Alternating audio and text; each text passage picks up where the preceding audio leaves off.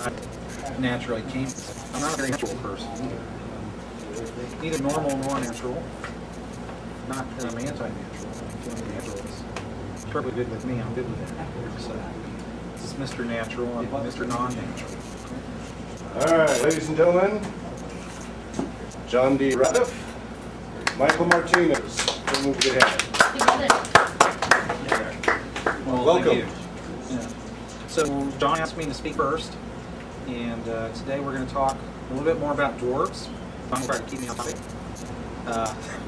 I had wanted to talk a little bit about some, I'm going to call them Egyptian parallels between dwarves and Numenorians. I would say that Tolkien, you got a good on I don't really want to say that Tolkien used or based the dwarves on Numenorians. I mean, we talked a little bit about the possible Hebrew. One of the characteristics of the Egyptians was that they were considered probably some sort of a priestly function. And it did about how the Numenorian kings had a priestly function. Starting with, I think, 3 times a year, procession up to the top of the highest mountain on any sort of sacrifice or recognition to the Yuvatar. And Gondor, at least, there is a hallows where Tolkien mentioned going up there, probably doing the thing. He implied, I think, in a letter that the little space where Gandalf and Aragorn found the tree was probably there. So the priestly role of the Numenorian and Gondor is, in Tolkien's words, about real evidence of Middle-earth. And the only other that I can think of are hymns that the elves do the Valar, and they're hopefully considered holy acts or acts of worship or reverence. Among the dwarves, there were 2 periods where the dwarves came together as a race.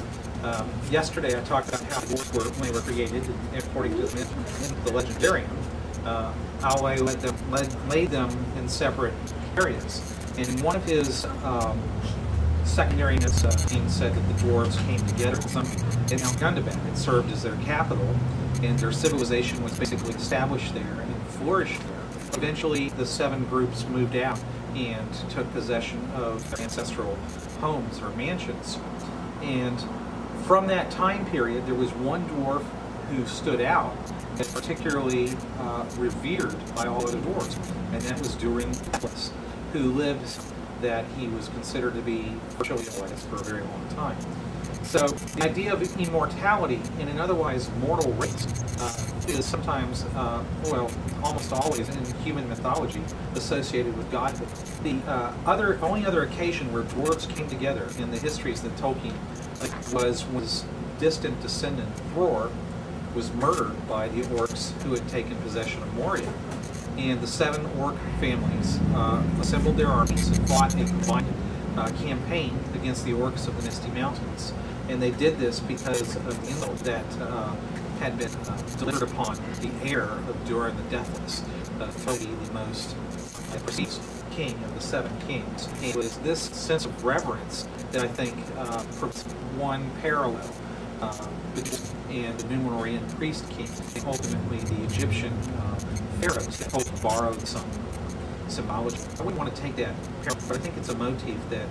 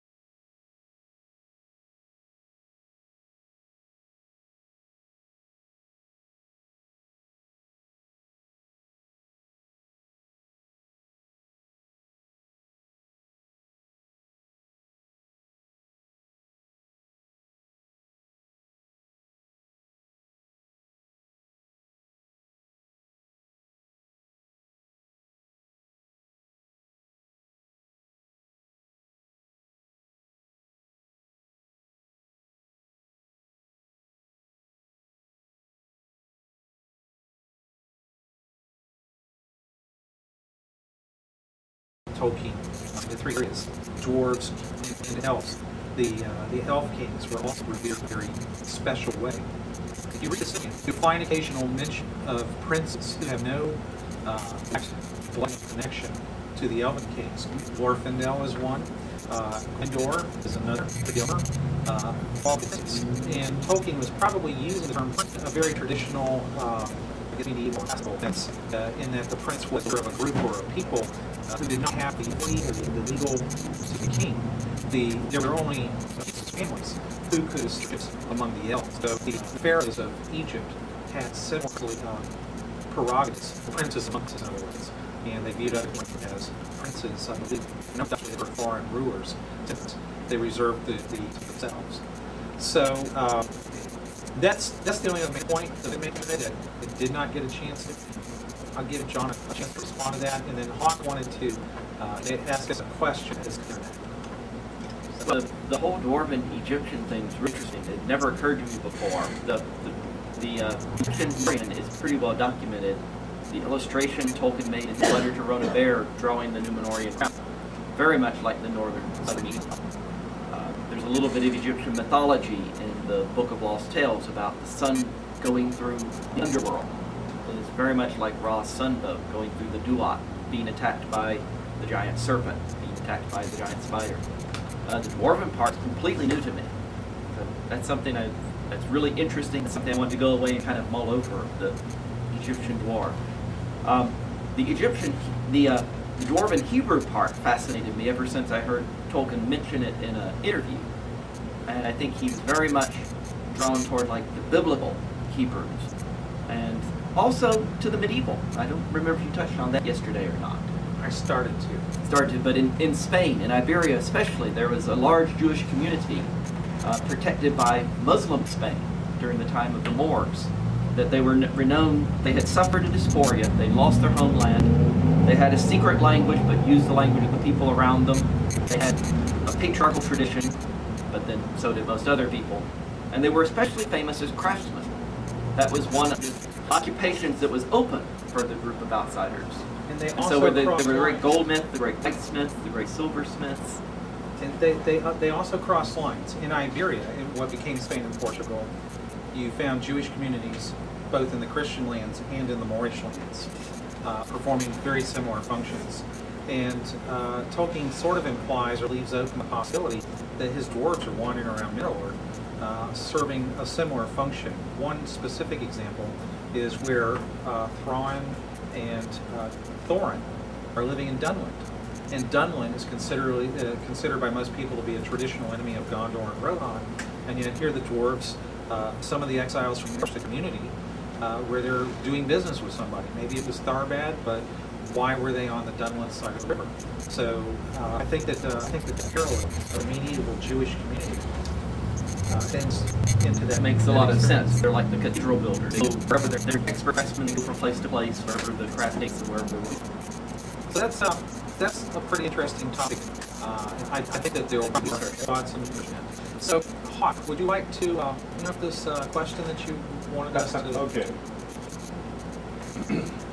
The question is, were there any other sources for mithril or it's already processed mithril? A source of mithril anywhere in Tolkien's legendarium of Ea or Arda, besides Numenor?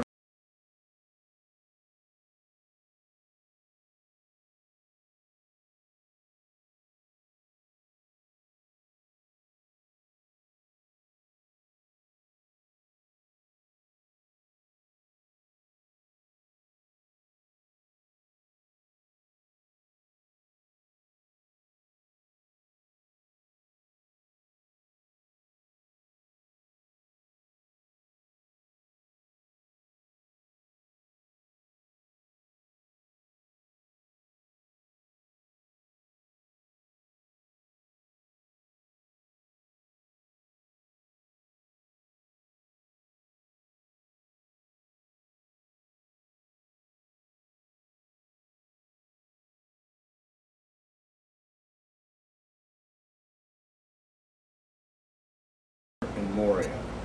That's been the last couple days because not realizing what powder keg it was, I posted that question a few days ago on 3 Tolkien lists. Merp list, Mikkel's Endor list, and then the Tolkien list. And There's been a little bit of discussion on the Endor list, and a little bit of discussion on the Tolkien list, but the Moot list has been really active on this, and heatedly so. A couple of people have been a bit passionate about the topic. Part of it is people making the premise that if it's not supplied, then you can fill in the blanks, whereas others say, no, it was phrased this way, that these are the only places that ever were, and there's a little arguing over was and is, as far as Moria was the only source, or the only source under the Gandalf Center. So a lot of interesting debate on that. Would love to just hear your thoughts on four-body sources of Middle-earth besides Moria and Numenor. Well, and that was a listener posted that question last night in Europe, and said he would be available live. We'll see the recording later on. without looking it up, just going off of the summary. Yeah, just an opinion here. Gandalf speaks of Moria as being the one place where Mithril comes from. And if you used past tense, I assume that would be because you can't get it. It was the one place you could get it, and now you can't get it anywhere. And I think Tolkien later said elsewhere it also had Mithril. But I think I don't remember the chronology of when that was written. That was the Lord of the 1960s, Rings. yeah. Oh, so originally, I think he comes up with Mithril. You can only find it from Moria, and the tense is just this is the one source of it. It was the place. I wouldn't take that as meaning now there are other places. I would take that as meaning that was it. Now you can't get it anywhere. But I could easily be overlooking a line in the letter, a footnote on the publication. How do you use it? Well, first of all, myth had a history. I believe it started out in some of Tolkien's earlier works as a silver steel knoll. It could be for, again, I haven't done any recent research in this either, but there was a special metal that the dwarves or the Noldor made, which may or may not have similar to a special metal that I think Yell may have made. The dark soul. Yeah, Tolkien likes to introduce special metals, and mithril became significant in the writing of the Lord of the Rings. So, like the name first occurs in The Hobbit. There was a metal associated with the Atlantis legend. I don't know about the history of the Atlantis legend to know where it comes in, and I've been unable to. Or something like that. No, it's been trying after that in his Numenor stories. I feel like Loudon, the character Loudon, might have made a reference to some sort of special metal. But when he was doing the Notion Club papers, he had some really bizarre concepts for what he was going to project onto Atlantis and Numenor. So I would say, if you wanted a definitive answer based on the books that Tolkien published, that a Moria or vein is only going to be found, a mithril ore vein is only going to be found in Moria. There would be other repositories for mithril, but the process refined mithril. I made a comment to Hawk last night that if you look beyond the fall of Sauron, you would find the equivalent of a new vein of mithril ore in the ruins of the mountain which Barad-dûr had found, because he had gathered all of the mithril that he could find, and presumably it was there in his fortress where he could protect it and do whatever he wanted to do with it. Once all that collapsed and the volcano erupted, cover all that stuff up, you would have to mine it again, and perhaps it could have become mixed up with dirt and rock and become almost a natural vein. But the only officially designated determined vein that Tolkien played specifically in Middle-earth proper, as far as I know, was in Khazad-dûm.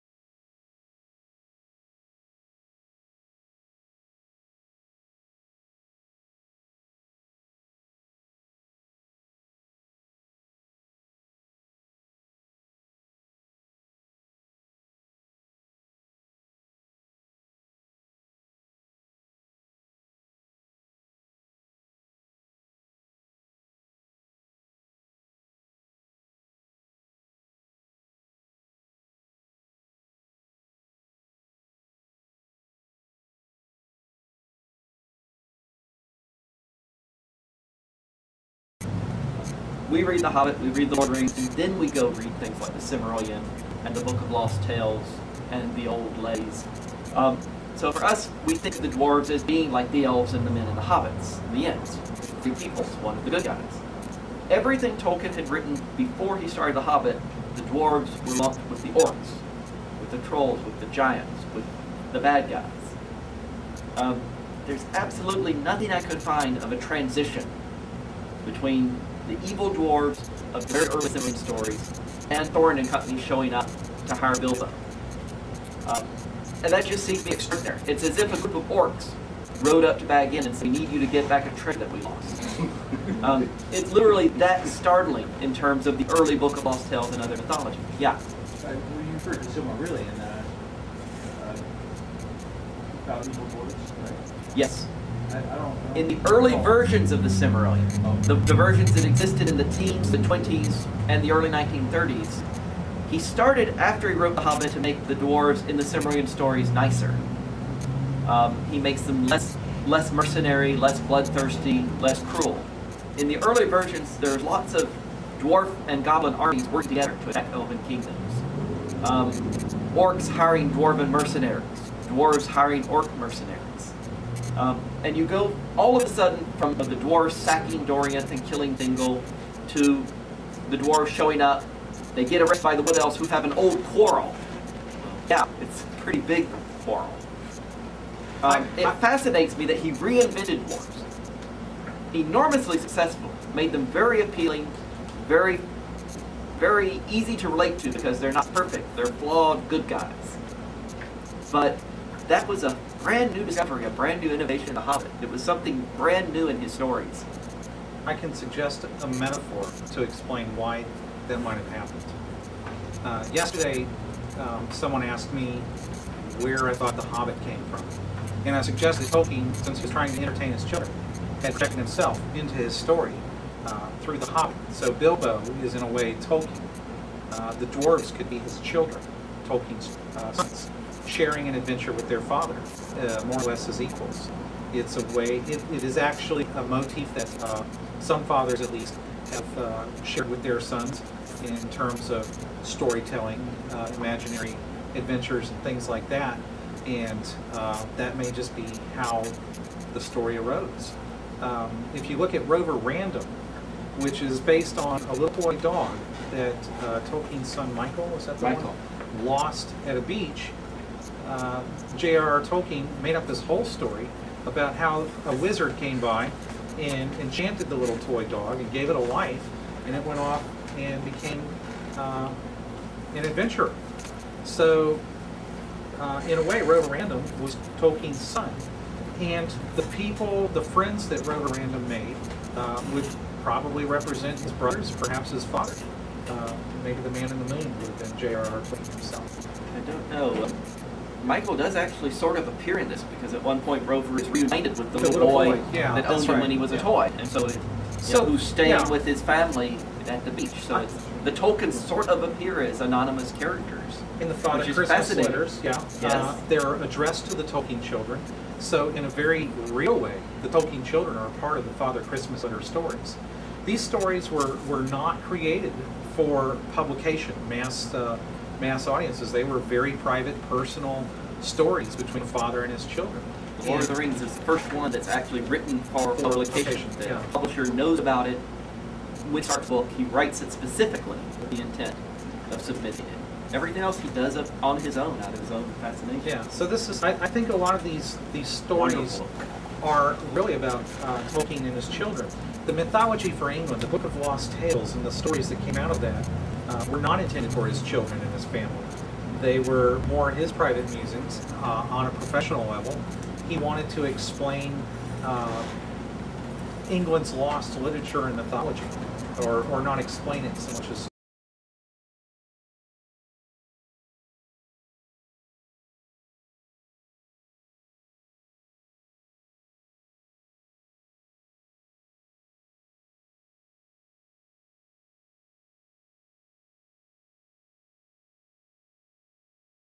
is recreated. You and Tom Shippey have called it an asterisk mythology. The mythology that something to replace what was lost, something that could have been. So this abrupt transition that John is talking about in terms of the dwarves as they move into Hobbit, I think that has a lot to do with how Tolkien came up with these stories. One set of stories was intended for an English, mature, thoughtful, intellectual audience, and the other set of stories was intended for Tolkien's family, in which they could share vicariously in some fun adventures. And they kind of meet and merge in The Hobbit and Lord of the Rings. Yeah. You know, dwarves show up a lot in C.S. Lewis's books too. He has both kinds of nasty ones and nice ones. Yeah, but there was a synergy in between Narnia. There were a lot of borrowings. I had to say that because it's a father business thing. And the little aliens in Out of the Silent Planet, the third intelligent race of Malacandra that only shows up briefly at the end, the great craftsman, the Prifithigi. I can't pronounce it. Martian. He uses an F spelling. He has dwarfs rather than dwarves.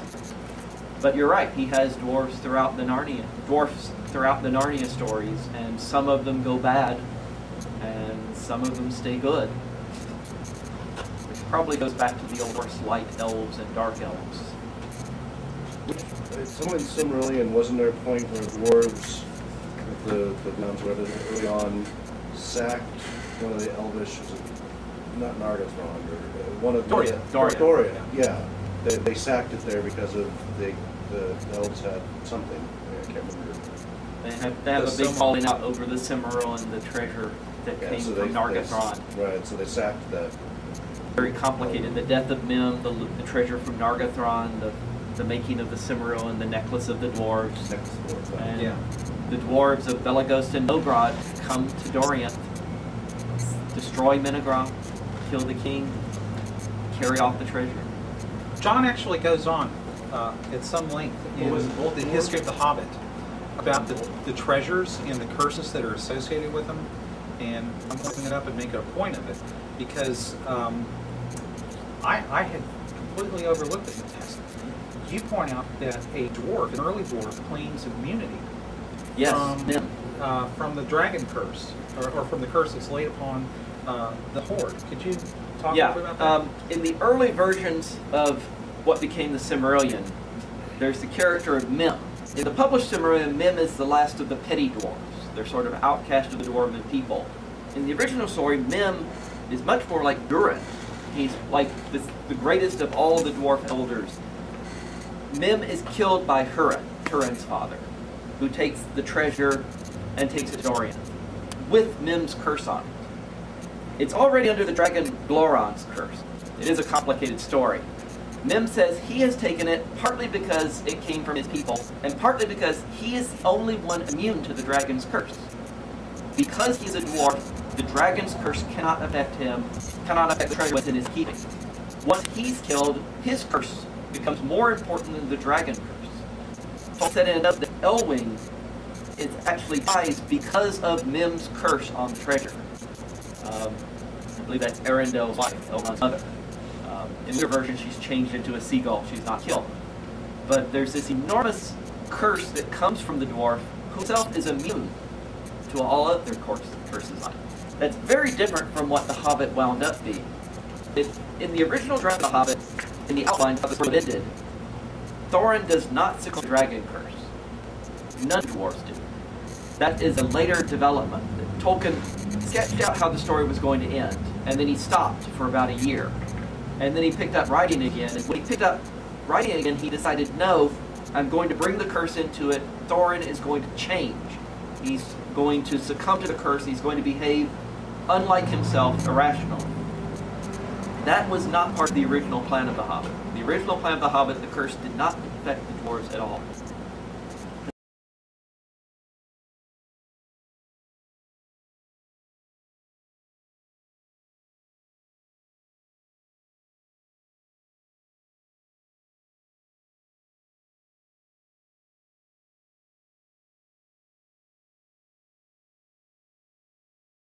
So it's another of these complete reversals, just as bringing dwarves into The Hobbit in the first place reversed all of his early legendarium. When he came to write the great climax of The Hobbit, all this complication between this claim on the treasure and this claim, and this person being a good guy who's behaving badly. He decided to make the dwarves especially vulnerable to the curse. It's like the Arkenstone. Tolkien invents the Arkenstone so that Bilbo will have a 1/14th share of the treasure he can carry home with it. And then the Arkenstone keeps becoming more and more important until it becomes the one piece of treasure that the dwarves would never give up. So it's ironic. It's invented so there'll be a small portable piece for Bilbo to take away and have his fair share. It winds up being the one piece he's not allowed, that nobody's allowed to take. It's more valuable than Bilbo's mithril. Everything else. And so Tolkien will often come up with an idea and mull over it and think of it in terms of other contexts and wound up completely opposite significance of what he originally invented it for. He's just brilliant at seeing connections and ramifications and how this change will connect with this, which will connect with that, which will be much better than the original idea. And he's one of the all-time great revisers. I think I can expand on that a little bit. Yes. Having read your book and had some time to reflect on the business of curses, you made a point in your book that Bilbo was able to disrupt the process of the dragon curse as it was spreading across everybody, and he sort of cleansed the community and laid the curse to rest so that the dwarves and men and elves could live peacefully in the end. And you also just made the point that Tolkien originally killed Elwing when the Feanorians came for the treasure, and then he changed his mind and had one of the Valar, Olmo, I believe, transform her into a seagull. Yes, she's borne up by the waves. So there's another place in the stories where Tolkien implies very strongly that a divine intervention prevents the ultimate preordained or not the necessary fulfillment of the curse, and that's when Frodo and Gollum are struggling for the ring in Sammath Naur. Frodo has given up. He's caved in. The ring has spent months tormenting him, and Frodo can no longer resist it, so he claims the ring for himself. Gollum, who's been poisoned by the ring for centuries, now seizes upon Frodo, bites his finger off, and takes the ring, and he's jumping up and down for joy and dances right over into the fire and just miraculously destroys the One Ring, freeing Frodo from the curse. Because up until that point, everybody except Sauron, who had taken possession of the One Ring, died. This is an example of how Tolkien transformed traditional medieval curses. I guess there are curses in classical literature, but I think he was more concerned with the Fafnir style curse. So he transformed medieval curses into what were really expressions of very powerful wills. And if you read the Children of Hurin, when Turin confronts the dragon, he gives up too much of himself, and the dragon is able to use his will, his magical power, to impose a curse on Turin.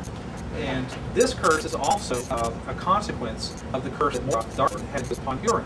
Hurin was a great warrior. He went off to fight Morgoth's forces in the battle of the Nirnaeth, or Nadiad, I can't pronounce it, but Hurin was captured, and he was brought before Morgoth, and Morgoth tried to dominate him and was only partially successful. And Morgoth cursed him, and he said, "You're going to sit here on my mountain, and you're going to see from afar everything that happens to your family, and you're going to know that I'm responsible for all of their misfortunes."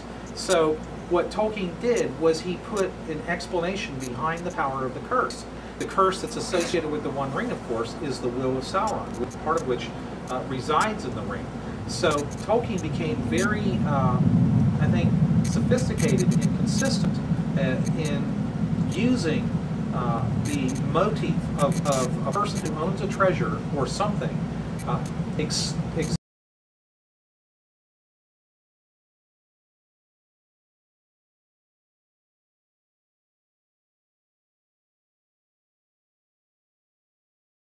exerting his will and influence to control what happens around that artifact or something. Which...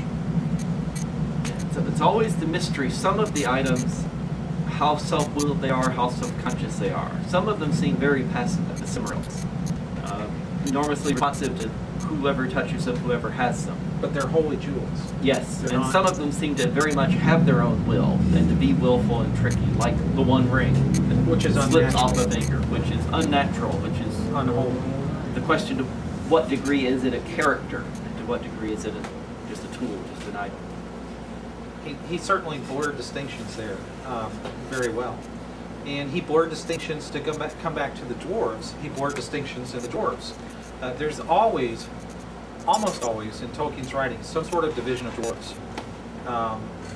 Back when they were more evil, the divisions, I guess, were more about greed and Yeah. self-interest. Velegast versus Nogrod. When he transformed the dwarves in The Hobbit, the divisions there were not so clear. They were more of a personal nature. But you had Thorin and his survivors, and then you had his cousin Dane and their survivors, and supposedly there were other survivors. So the dwarves were not working together in a combined community way. Years later, after the writing of the Lord of the Rings, Tolkien guessed or concluded in a letter to somebody, I believe, or possibly a note, that some of the dwarves, the eastern groups, had probably fallen into evil by the end of the Third Age. So you come back to a division of the dwarves. You have good dwarves, redeemable dwarves, and then you have dwarves who have fallen out of grace. And this is actually a biblical motif that Tolkien would have been very much aware of. The House of Israel, the people, the Hebrew people, according to their own prophets, will become divided into two groups. The one group, I believe, 1/3 who are saved, and 2/3 who are not saved in the final battles. I think that's in the book of Daniel, possibly in Isaiah. It's been a while since I've read it, but It's a motif that's repeated over and over, like the division between the kingdom of Israel, the large kingdom of Israel, and the small The kingdom of ten- Judah, yeah. Israel being the one that falls into the evil, Judah being the one that survives much longer, even though it's smaller. right. And that motif where the community is divided into two parts, and the smaller part tends to be the one to survive. It doesn't just happen with the dwarves, it also happens with the Númenóreans. Most of the Númenóreans become evil, and only a small group of them remain faithful, and those faithful go off to Arnor and Gondor.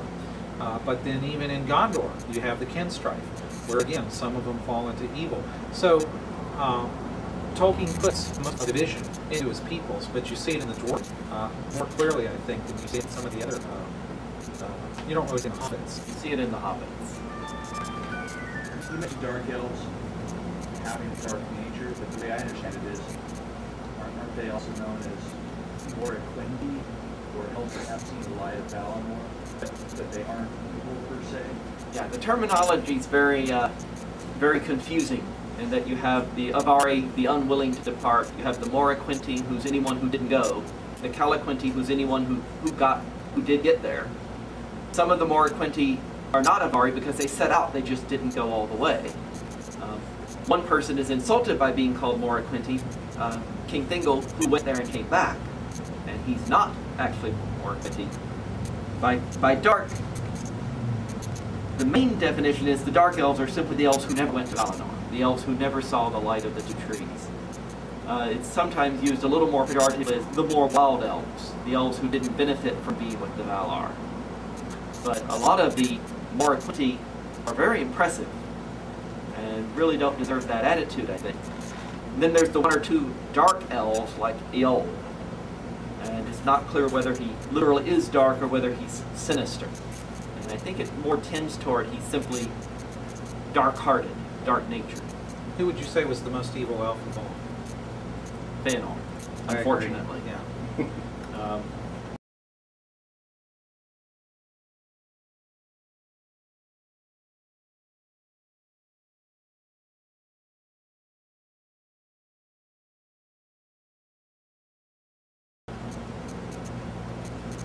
Which was one of the greatest surprises of those of us who had read Tolkien before the Silmarillion came out. That there are very few references to Fëanor in the Silmarillion, and they're all positive. In the Lord of the Rings. I'm sorry, in the Lord of the Rings. They're all positive that he had created the great, he might even have created Palantir himself. He created the gems. There are no references in The Lord of the Rings to how sinister his behavior was, to how much harm he did to his own people and others. And so The Lord of the Rings is just stunning to see what the elves have done in the past, before the time of the story. It's another of those huge shifts in the way that he treated the dwarves, the way he treated the elves in The Hobbit and Lord of the Rings. It was very different. They are much heightened, they are much better, they are more noble. Not as They're flawed. quite different than they were in the earlier stories. They've learned a few lessons. Thousands of years. And it makes the point that though, there are no more evil elves. That that's over. That happened at an enormous cost. It's over. That any elves, the few elves that still survive, know better than to ever listen to Sauron again. The last vestige of elvish evil, as it were, would be the Rings of Power, which were really not natural things. They subverted the natural order, and that's why they had to be destroyed. And the elves had come to realize this finally by the end of the Third Age. I think somebody said it in the Council of Elrond. We understand what has to be done, and we're willing to make that sacrifice, to give up all that we've accomplished, because it has to be done. It's the right thing to do. And so they've been purged of that last sense of selfishness and self-interest and self-desire that really ruined them again in the Second Age. And so the Third Age really represents the final period of growth for the elves. Their story has to come to a close because they're not going to suffer another fall. The dwarves, on the other hand, never really have a fall. Not one that we see on stage. It's only implied in Tolkien's comment. And there's hope that the dwarves can come back for another period in the Fourth Age. And it's implied in The Lord of the Rings and explicitly stated in the notes that were prepared for The Lord of the Rings that they do actually take possession of Khazad-dûm again and begin to flourish as a civilization before finally meeting their date, their destiny, their ultimate fate sometime late in the Fourth Age, I think. But they don't actually, the dwarves never really sustain evil or fall into evil. They don't have one of these great spiritual divisions that afflict men and elves, and I think that that's a very different, radical departure from Tolkien's other themes. Would it be accurate to say that their theme, instead of falling into evil, is being driven out of their homelands repeatedly and having to keep, go through that process, and sometimes reclaiming it, sometimes not? Well, in the Bible, the Hebrews are being punished for falling into evil, according to the prophets. Yeah. I don't know. I mean, the dwarves, except for the fact that they do fight a few wars with many elves, they seem like mostly good guys. And they're the ones who are always getting punished for what somebody else does. Yeah. So they're kind of like the kicking boys of Middle-earth. But there's a lot we don't know about them. Yeah. About the dwarves. I think he could have developed a lot more about them. In another 100 years. Yeah, he certainly didn't make his dwarves roll over and just let somebody beat up on them. They never forgot, an offense committed against them. They were always out for revenge. So they had their flaws, but... if Fëanor hadn't invaded or followed Valerian, what would have happened for same thing? Good question. I think the Valar really didn't have a plan for him. In Tolkien's mind, I think that the Valar understood that it was God who was arranging events. In each new age of the universe timeline, God introduced things that the Valar, the angels, had not sung about in their original music. Well, it's hard to view Fëanor as evil because of that. Well, he murdered his own people. Because they wouldn't give him the ships that he needed to go over to them. And he abandoned his That's brother. what he should have. They should have said, by all means,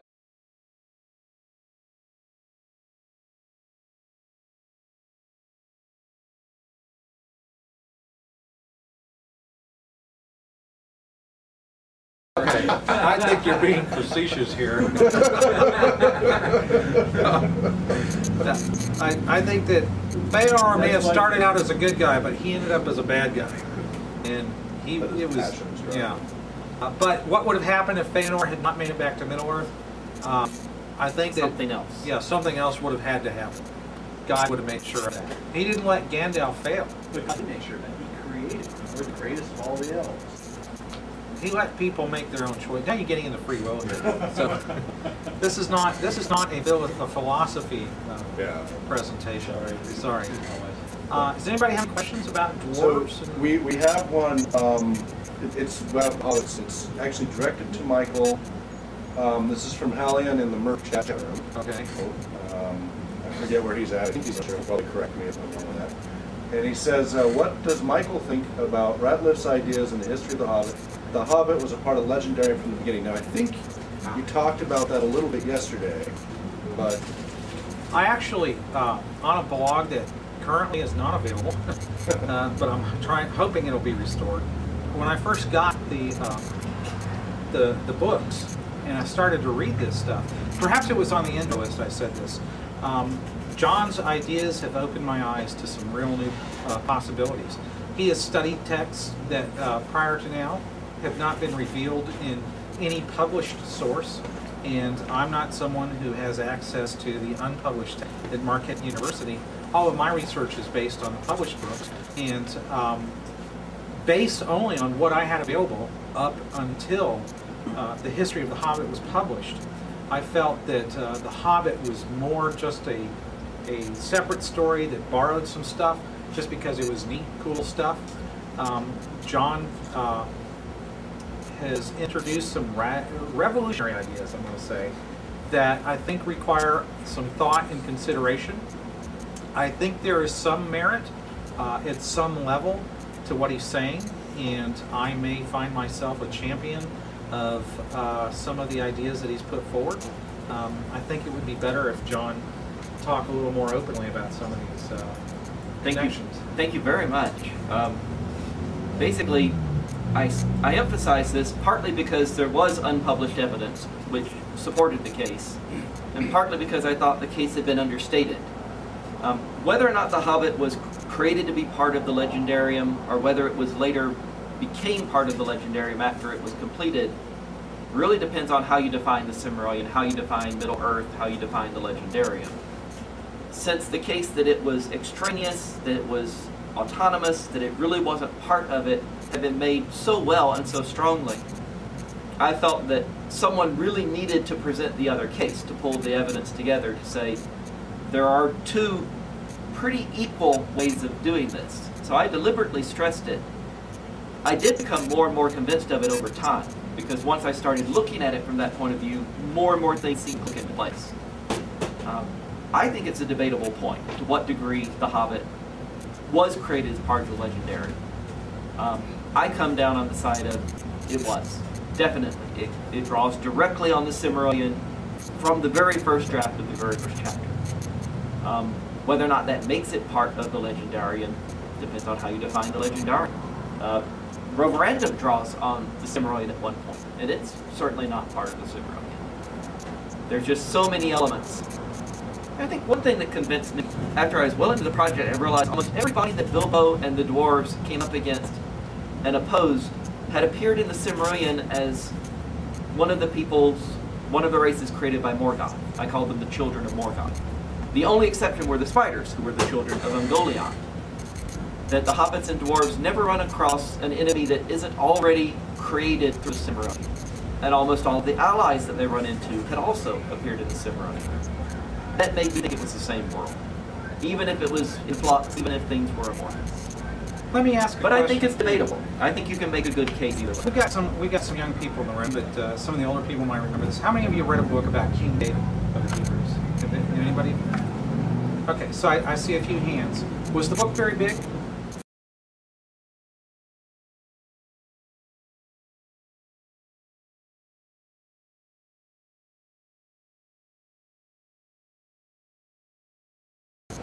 Was it like an encyclopedia type serious history book? It was just something that, was interesting for a kid or something like that.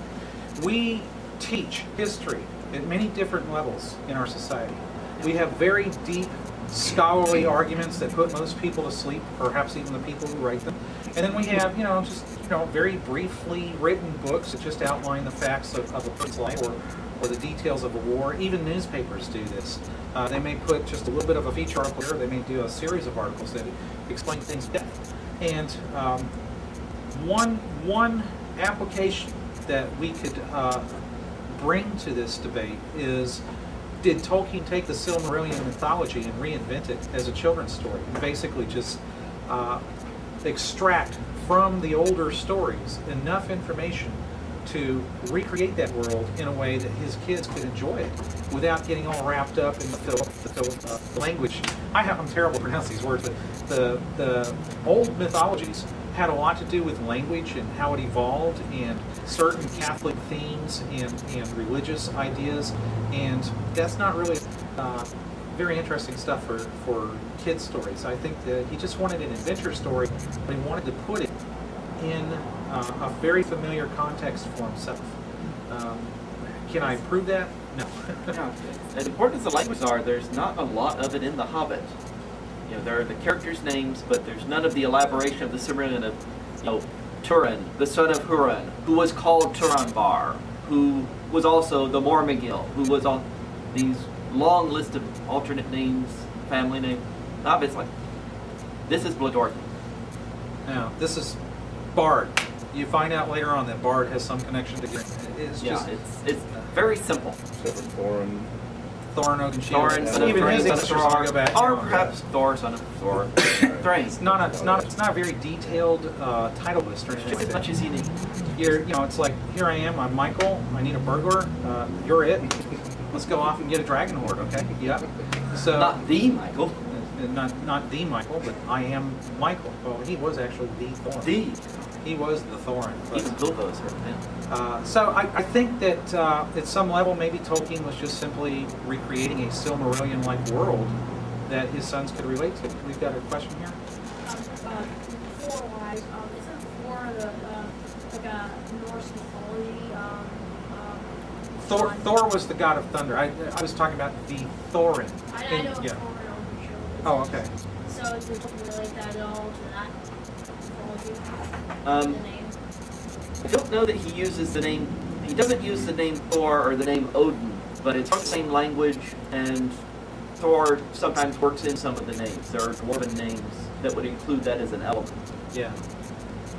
I think he deliberately omitted a direct connection to Thor, not so deliberately with Odin being the chief of the gods. You could say with Manwë being the chief of the Valar, there is some sort, and they're both, Odin is a sky god.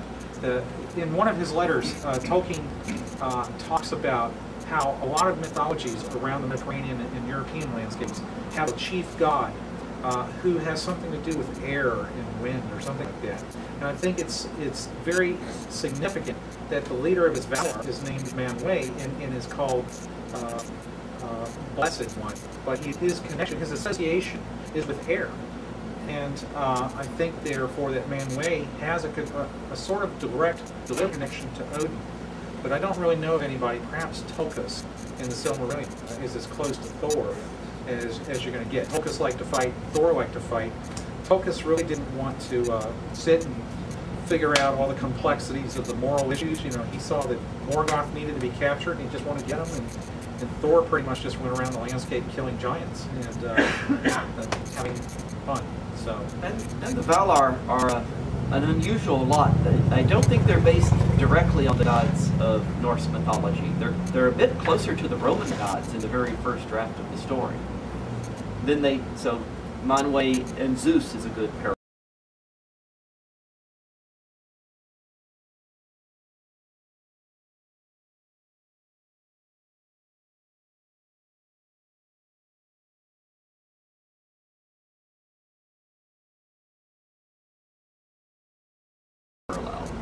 And then there is some Norse overlay, and then there's some Celtic overlay, and then there's a little bit of Egyptian overlay, and then it gets very complicated the way he draws on sources. He does say once in an interview, he said, I could never create a mythology that had Thor and Odin in it. So he doesn't mean them to be literally directly in it, but he can certainly be inspired by them. He can certainly have a god who does in his world what Thor would do in the Norse mythology. Yeah. And I think Tulkas is the closest of the big, strong, dumb, good guy that you can always rely on. Thor was considered the champion of men in Norse and in Germanic mythology. He was considered to be one of the better gods. He was the most popular. Yeah. All Very Norse popular. gods. And even in modern literature, Thor is usually treated very favorably. He's usually a hero or a friend of heroes in stories in modern fantasy. In the comic books, the Mighty Thor, I loved that comic when I was a kid growing up, and he was always a good guy. And I think most people see Thor, the Thor figure, as a really good guy. Tolkien is a good guy. He still has one of the days of the week named after him, Thursday. Yeah. The old pronunciation was Thursday. It's Thursday. Wednesday was Woden's Day, Tuesday was Tears Day, Friday was Phrase Day. Thursday is the only one that we can still recognize. The name is almost the same pronunciation. Yeah. Just changing the O to a U after 1,000 years. So first of all, Hallian isn't fiddling. We've got another Ardamir says he'd like to point out that he thinks Gandalf has some Odinic characteristics himself.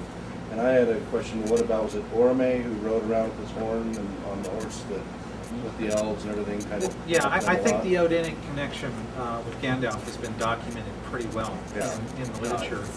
Very much so. Especially a very good book by Marjorie Burns that came out called Perilous Realms that looks specifically at Tolkien's borrowing from Norse mythology and from Celtic mythology, the way that they're parallel, the way they're played off against each other.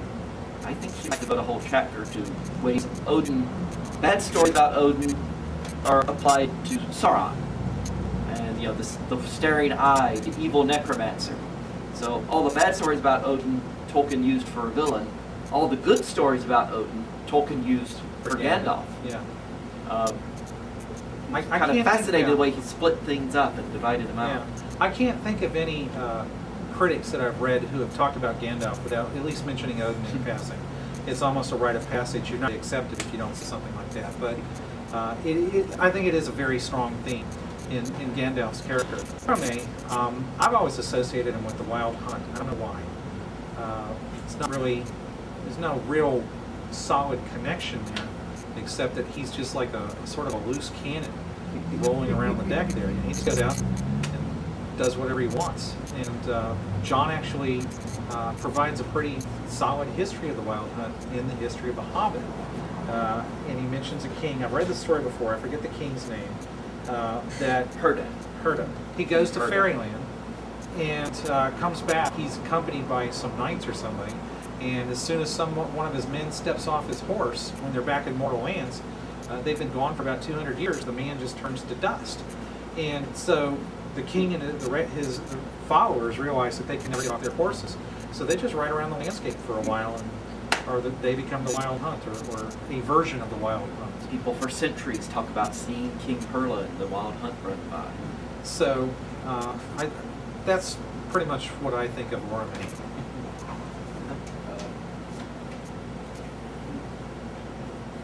What is the origin of the orc race? And if it's related to being a twisted elf, would that make orcs the most evil elves? Do we get to talk about Beowulf in answering that question? Whatever you want. Grendel is considered one of the children of Cain, I believe, or something like that. Cain being a man who became corrupt. So at one point, Tolkien implied or stated that the orcs were probably descended from corrupt elves. I think orcs are Grendels, to be honest. I think that's where they came from. Whether he stayed with that throughout his life is another issue.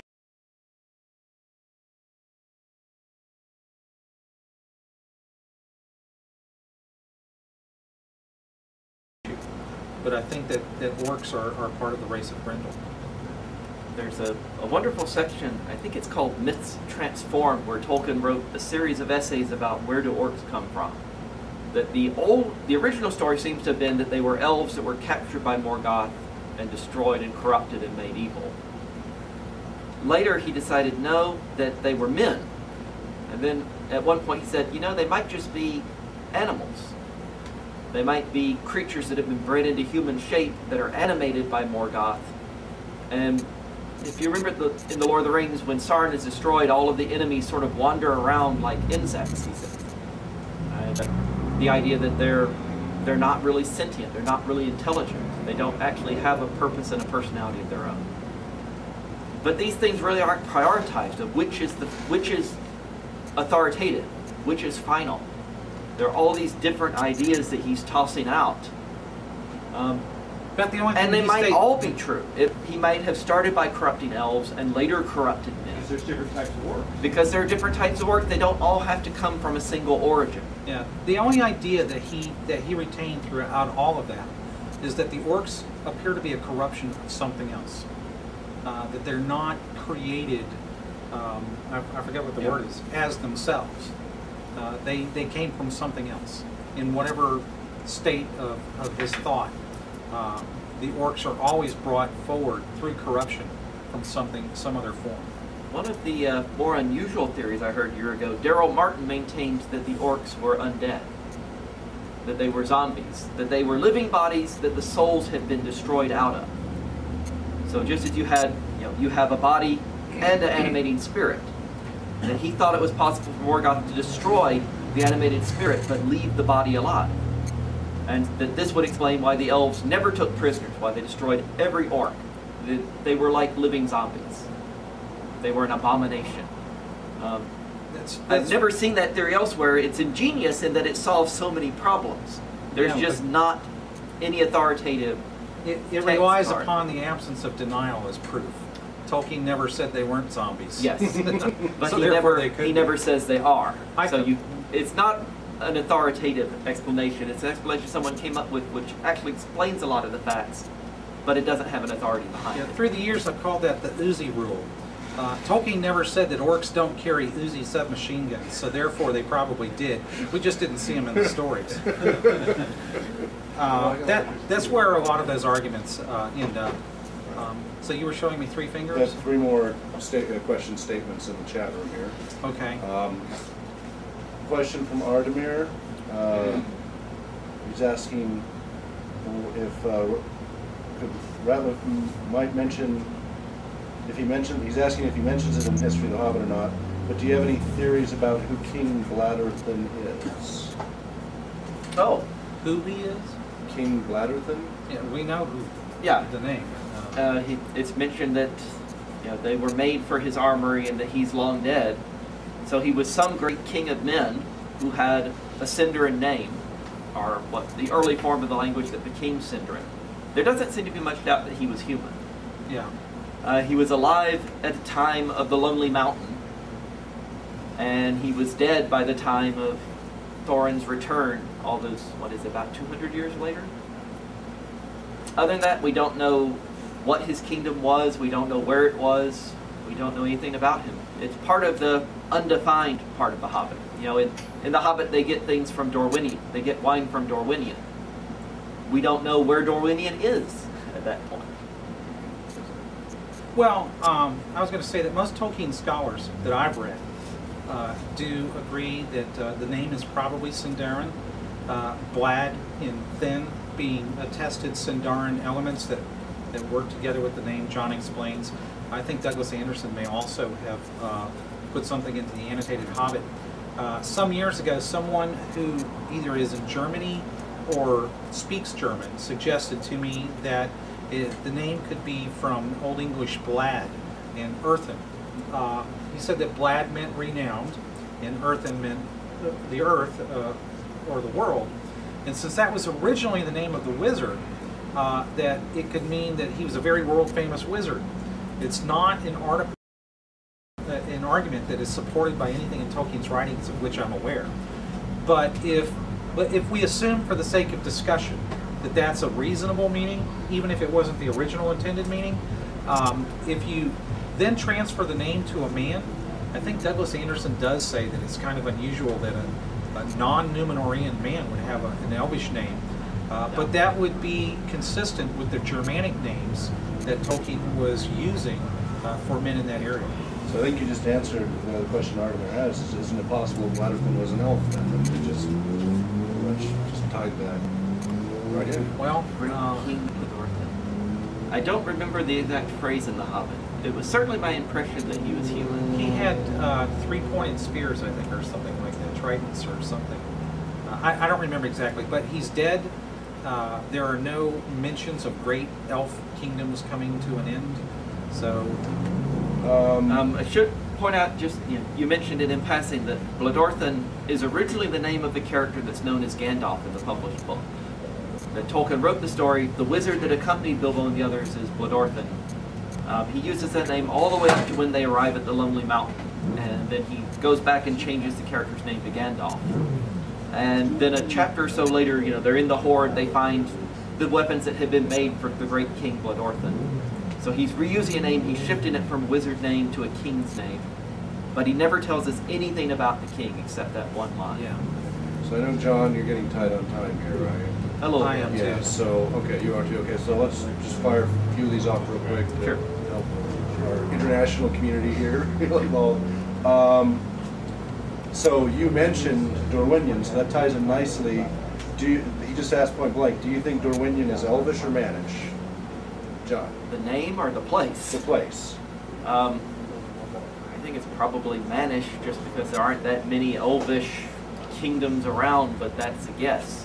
Originally, Dorwinion is a place in Valinor, in the very early stories. Then it becomes a place mentioned in the stories of Beleriand. Then it becomes a place mentioned in The Hobbit. Right, that's what people And then he puts it on the map in The Lord of the Rings. My guess is human, but the name could be human or Elvish. It depends on which way the coin toss comes up for me. So I've changed my mind on that one many times. I don't really know. Okay. Any difference between orcs and goblins, and why did Tolkien switch from orc to goblin? There is no difference between orcs and goblins. He uses both names in The Hobbit, and he uses both names in The Lord of the Rings. In The Hobbit, I think he only uses orc as the narrative voice. I'm not entirely positive. I did look it up one time because that was a strong argument. In The Lord of the Rings, he mostly uses goblin in the voices of the hobbits, and the hobbits only seem to say orc when they get around more sophisticated, more ancient cultures. But I think, I don't know what his real thinking on that was. He tended to use orc more in the old material, the early Book of Lost Tales, the Lays of Beleriand. The Hobbit switched to goblin and only mentions orc a time or two. The Lord of the Rings mixes them. The hobbits tend to call them goblins, and the other characters often call them orcs. But keep in mind that one of his influences was William Morris. And again, The Hobbit was originally a story that he created for his children. And I think they would have been familiar with goblin, whereas orc would have sounded very The Princess and the Goblins by Yeah. MacDonald and the Princess and MacDonald, not Morris, yeah. So I think that goblin is very naturally associated with Hobbit stuff, simply because it was something that the kids were familiar with. Okay, last two questions, and then we'll wrap it up. And this next one, I know you could probably go on for a very long time, but in the interest of, because I'd love to have you do it all day. Could you say just a few words about, he says the 1960 Hobbit. I'm not aware of the That's a question significance for of it. John to answer. Okay. Tolkien wrote The Hobbit around 1930-32, published it in 1937. When he was writing The Lord of the Rings, he decided he needed to change the Gollum story in The Hobbit. So he rewrote that. That was published in the early 50s as a second edition. Long about 1960, he decided it would be better to rewrite the whole Hobbit in the style of The Lord of the Rings. And so he set out revising it very heavily, adding some new bits, changing the characters some. He got as far as the character's arrival in Rivendell when he abandoned it. So the 1960 Hobbit is only a little more than 2 chapters long. It's fascinating stuff. It had never been published until Christopher Tolkien read from it at a conference in 1987, and I got to publish it in the second volume of the book. I like it very much, but it's very different from The Hobbit. It's much more like the appendices of Lord of the Rings, much more like the little piece called The Quest for Erebor. I don't know if you have anything to add on it. Dude, I'm still running from you. It's something Tolkien started out a complete rewriting, redrafting of The Hobbit, but he didn't get very far into it, and 1960 Hobbit was the sort of the tagline for it. It would have been the 3rd edition of The Hobbit if he had finished. Okay, the last one to help wrap things up is for both of you. Are you working on any Tolkien-related current projects, or have any, without being a huge list, any near projects you think upcoming? Start with John here. Michael, you and I talked about a couple, so we might tie that together. So, John? Well, I had You fun mentioned writing my piece here for about Tolkien role-playing games, because while a lot of that was known, it was scattered around. I didn't think it had been pulled together in one place. Actually, I'm writing a piece about Tolkien's writer's block and the way that it shaped what we got. That we got Tolkien finished some things, very prolific writer, but didn't finish a lot of things. And the way that this shaped what he wrote and how he wrote it and how it came out. It's a big topic, so obviously I'm still trying to wrestle it into shape. But I think it's interesting because it shows us things about him from a different perspective. Well, a fair number of people know that in the 1990s, I started to write a history book based on all the historical notes that Tolkien made about the various peoples and countries of Middle-earth. And Wayne Hammond took a look at the manuscript, and he suggested that it probably did not have enough scholarly commentary and annotation in it. Since then, I showed that book to somebody else who had worked as what's called a book packager with people like Dean Koontz and Stephen King, and he proposed a very graphical Middle-earth history book. He put together a package with me and a very well-known Tolkien artist that I'm not really at liberty to discuss his name. They sent a proposal to the Tolkien estate, and as far as I know, that proposal has never been formally rejected, but has never been accepted. This was several years ago. So I've still got my notes, and I've been thinking for the past month or two that if I could set aside some time later this year or early next year, I could probably rewrite that history book, not as a graphic, visual history book, but as a somewhat more scholarly work, with the commentary and annotation that Wayne Hammond felt would make it a justifiable, independent work that didn't need to be reviewed by the Tolkien estate. So if I do that, it'll take about a year to write it, and then I'll have to decide whether I want to self-publish it, which I've only self-published one book, and it's been very successful as a self-published book, or whether I want to give it away as a free ebook. I feel like with more than 1 million downloads, I could have made some money off of Parma and Dorian, or if I want to send it to a publisher. So I think I will take a stab at trying to rewrite the history as more of a commentary, and we'll just have to see where I end up over the next year.